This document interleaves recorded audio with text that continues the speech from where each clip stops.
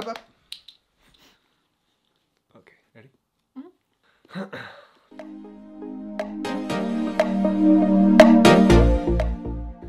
Queer Eye is a show about taking care of yourself, self-love, and enhancing your life.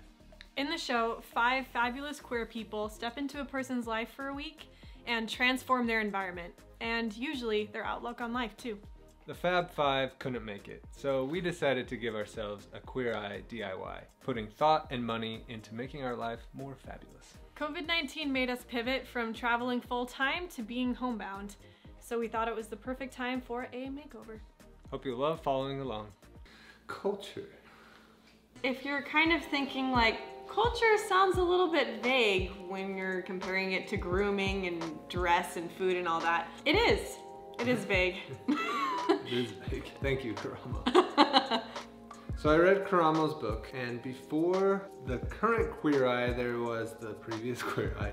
And culture then was more of like go to museums and go to wine tastings, fine art events, whatever. Karamo wanted to change all of that and introduce a culture therapy session with all the people that he interacts with, the heroes on Queer Eye. So for us, culture and what we try to do is basically like be a good couple, have a good relationship, and then also do kind of like fun cultural things. We treated this segment more like culture in the sense that we embraced some hobbies and tried to kind of go outside our comfort zone and try new things, but also almost like relationship, prioritizing time spent together and making sure we're doing fun things together. So to start off, we'll talk about what we've done over the last year or so to work on our relationship, make sure it's strong, and just like have an awesome marriage. 2 things come to mind. One thing that we have tried to do for a while is have a weekly family meeting.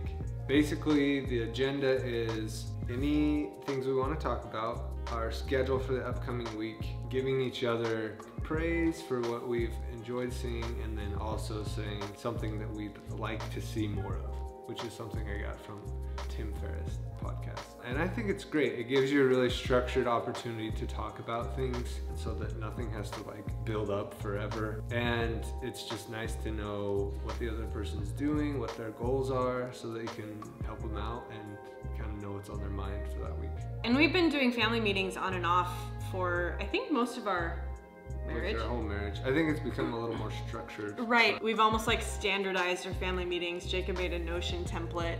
We've kind of like taken things that we've naturally done and turned them into habits that we do every single week. Going on dates can kind of add up money-wise, like going out to eat, even going to a movie. We went to a movie the other day and we're amazed at how much it costs when you don't go on a discount night. But we had this really great conversation a few months ago where we both just realized like what could be more worth it, you know? Any amount of money and time that you spend on making sure you have a healthy, happy relationship and that, you know, that love between the two of you stays strong, I think is very well spent. So we still kind of like try not to go too crazy, but I think that re-examining our priorities and affirming that that was a major priority has made us feel more okay with setting aside that time and also spending whatever it needs to be.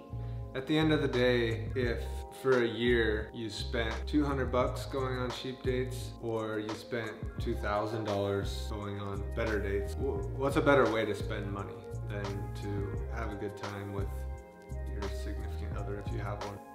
Why even have much of a budget for this? Like, if we have something that's fun to go do and we can do it and we have the time, then let's do it. I mean, we're not gonna spend $1,000 on the suite every weekend or something, but for people for 2 incomes, you know, it makes sense for us to go have a good time and spend that money. Which brings us to all of the things that we've been doing to have a little more culture in our life. Some of these were date nights, others were just like weekend trips or things with families.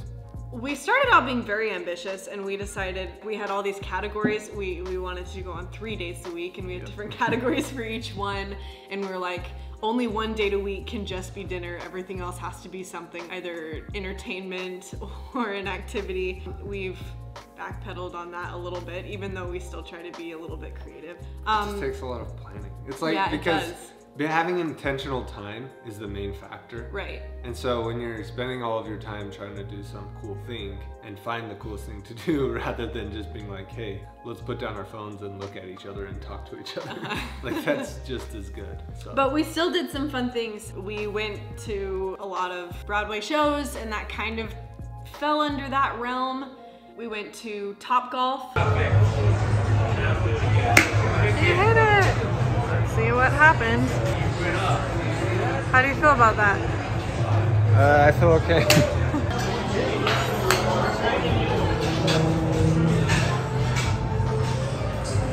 Which is super fun. The apartment that we just moved into is right across the street from Top Golf, and so that's a very fast, fun date that we can go on. It's a good one too because you can suck at golf and it's still fun. And we both suck at golf. Also, discount Tuesdays. Just saying, it's expensive. Another expensive one. Less recently, we went on a hot air balloon with Emma's family. That was really fun, something we'd never done. This summer, we were both in a play together. We did Matilda. It was really cool to be in a show together because it's something Emma's always done and something I did a couple of times in high school, but to be able to do it together and see each other perform and stuff, I think it was really fun. Made us spend a lot more intentional time together. Even just like driving to rehearsals was like, oh, this could have been time spent apart. Instead, it's time blasting BTS. Another thing we did was our apartment complex has an arcade game of NBA Jam. So we played it one night and then I was like, we gotta keep playing this because it was like a childhood game I had. So we went back and we played it till we beat all of the NBA teams.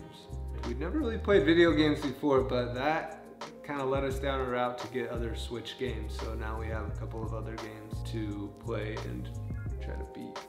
It's kind of fun. We suck at video games too. So bad.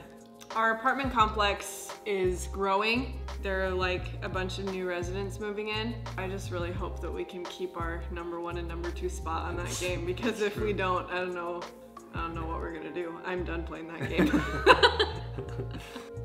I like forgot that existed until you said that. I was like, oh yeah, that's a closed chapter of my life that I finished like a month ago. Another thing we did recently is went skiing. Cold day. Cold day. And skiing is kind of new for me and something that Emma's done a lot growing up.